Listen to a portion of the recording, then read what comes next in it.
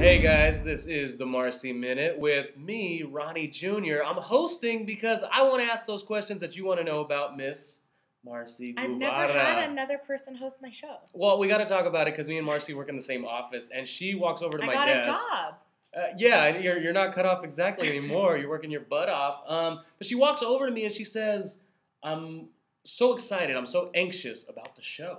What's that about? Well, I just finished watching episode 4, and I'm like kind of freaking out. Like, I'm just so surprised at how bold people are. It's kind of the same way people are so bold on Twitter. Right. Like, people, tweet like, "Oh, you fat hoe, you wouldn't even know what a dick was if it hit you in the face." I mean, they say weird things, like mean things. Yeah. And so I'm also surprised by my castmates, and I love them all. Yeah. Okay. But it's a TV. show. Yeah. It's a show. But let's be honest. I can't get over how brave some of them were in those confessionals, and me too. It seems like one of the girls, Jessica from Florida, she's like a socialite or whatnot, seems to have a lot of money. She was actually saying some things about you. I think everyone in the house is just extremely fed up with all the talking Marcy's doing. She has like this motor mouth of bullshit. I just think she's gonna get called out sooner than later because everyone's really had it with her. I just could not believe she was just like, I would much rather say stuff about behind your back than to your face. I was Is that what she said? Yes. I was like, Marcy, you're two-faced. Amy would always talk about how funny Jessica was and how none of us could see how funny Jessica was and whatever. But really, Jessica, why weren't you funnier in the house? I mean, it seems like, it just seems like every time that we turned our backs, and I know I've been talked about as someone who's gossiping. Right. She's like saying the most snarky, awful, mean comments that I know producers did not put in her mouth because I can tell when they're different. Yeah. And so, I mean, her and I are fine. Jessica's cool. Do your thing, girl. But I just wish I saw a little more of that in the house because I think that if you look really closely and you watch scenes and who's in them in the house, living in the house, I mean, Jessica's just there. Yeah. Sitting. She's not that entertaining like some of the other girls. Who is the most entertaining, or who do you like? Who do you collaborate with now that the show's running? Everyone's doing their own thing. You girls are growing, you know? Obviously Jen is great for TV, so I think it's going to be a bummer that she's gone.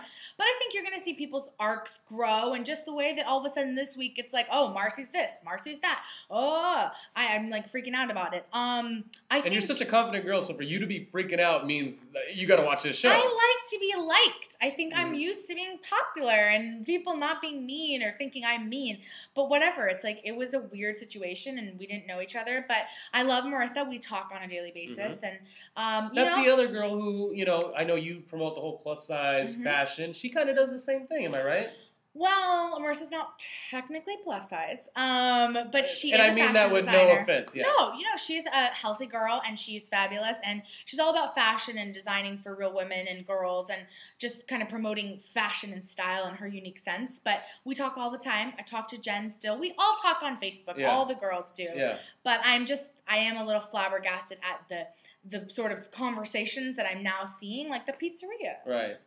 I know, that was kind of insane. It was intense. Did you think it was going to go down like that, or? I think that the biggest thing for me is that if people are talking about me, then I guess I'm not dead. Yeah. So it's cool. If I'm the center of conversation, if I'm the hottest topic that you can think of to discuss, fabulous. You were kind of a hot topic because you bought like some gift or whatever for yourself at the swap meet. Why did that get Amy so mad, do you think? It's hard to tell. In retrospect, was it production? Was it just something dramatic? Like the potato was gone, Jen is gone, there's nothing else that we can, cause drama? Or really, was Amy that pissed? Amy is very opinionated. Yeah. As you can see, Amy is 0 to 60. I like her because she seems opinionated but educated too, You do like her. Oh, I do. He's told me that before. She's cool, yeah.